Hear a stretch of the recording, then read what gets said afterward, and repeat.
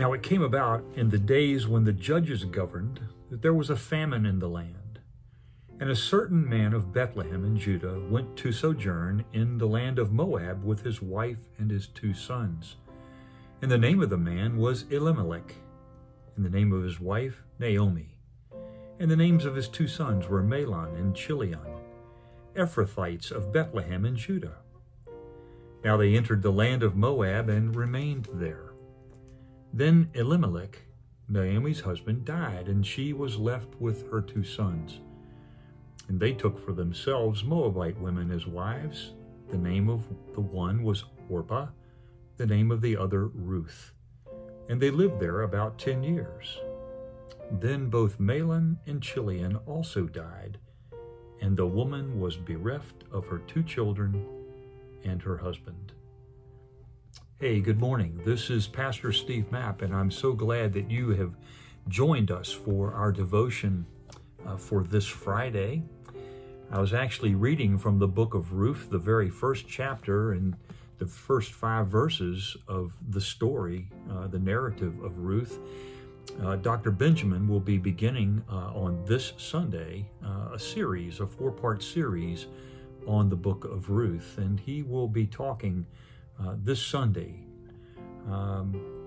about when bad news breaks. And so I felt it was a good opportunity for me this morning to introduce this series for us in this time of devotion. And as I read this, I could only imagine just the pain that Naomi suffered, as did Orpah and Ruth, in the losses of these men in their lives, these loved ones. The story starts out, of course, with this famine in Israel, and Elimelech and Naomi and the sons leaving there to go and find sustenance in another place, and then to have these tragedies happen in their lives, the loss of Naomi's husband and her 2 sons, and of course the husbands of their daughters-in-law. And of course throughout our lives we're sometimes faced with tragedies like this, and significant loss does happen. And a lot of times we can ask ourselves, where is God in all of this? And the book of Ruth, this 4-chapter book, is such a marvelous book about God's character and how he provides for us a pathway to healing when our trust is in him. And it's amazing how the pieces just fall together under God's orchestration. It's a fascinating story, and I look forward to Dr. Benjamin's sermons on this book, and I hope that you will as well. But for this morning, what I wanted to spend just a little bit of time with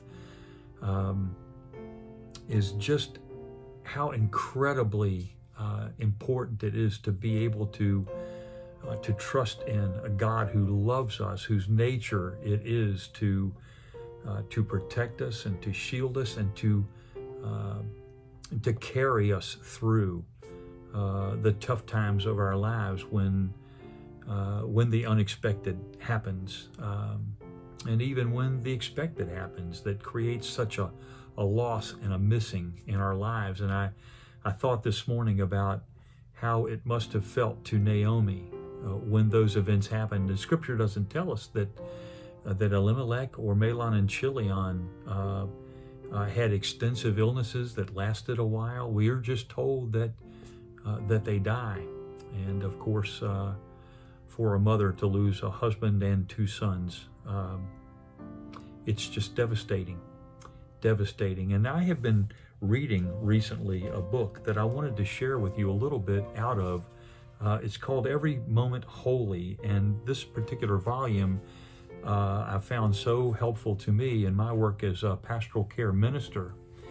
And so this morning, what I wanted to read to you in anticipation of Dr. Benjamin's series, but also in light of the fact that we all have suffered loss throughout our lives, and sometimes those losses are particularly devastating. And and we're crushed and shocked and knocked to our knees, just as Naomi must have been, and Ruth and Orpah in these moments. And so I came across this reading, this liturgy for when the news is bad, and I wanted to share it with you because it speaks to our trust in the nature and character of God. And so here's the prayer.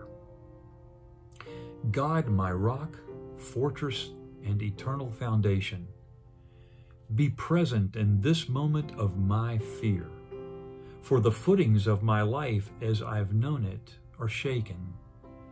Unwelcome news has tilted the world suddenly, robbing me of balance and bearing, casting all plans for pleasant futures in a wavering light. How am I to process this hard report, O Lord, this intrusive revelation of my own frailty and mortality? Frailty coupled with a fear that further tests, treatments, consultations could lead to news still worse, and that this moment might, in hindsight, be seen as the beginning of the chapter that will close with my final breath.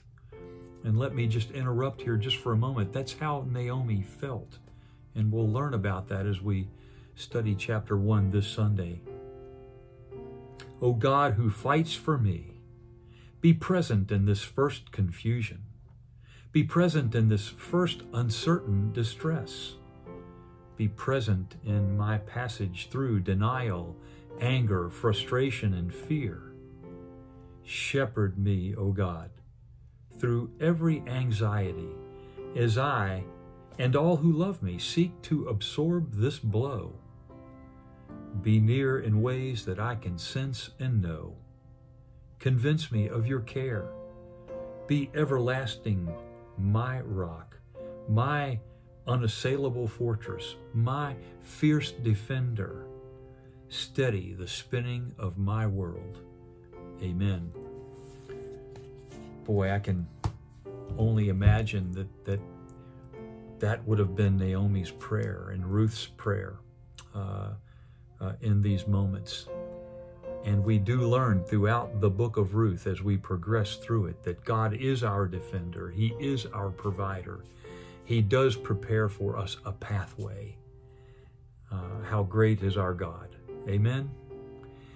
Hey, thanks for listening this morning. I do hope that you'll be able to make it to Winfrey this Sunday and be present with us for the beginning of this series, or listen online as those recordings are presented on our website, and learn along with me and all the others just how great this God is and how He is present to us even when the news is bad. Hey, God bless you. Thank you for the opportunity to be a part of this day with you in this devotion. May God bless you today. Know that we're praying for you, and we look forward to being with you again. Have a great day. God bless you.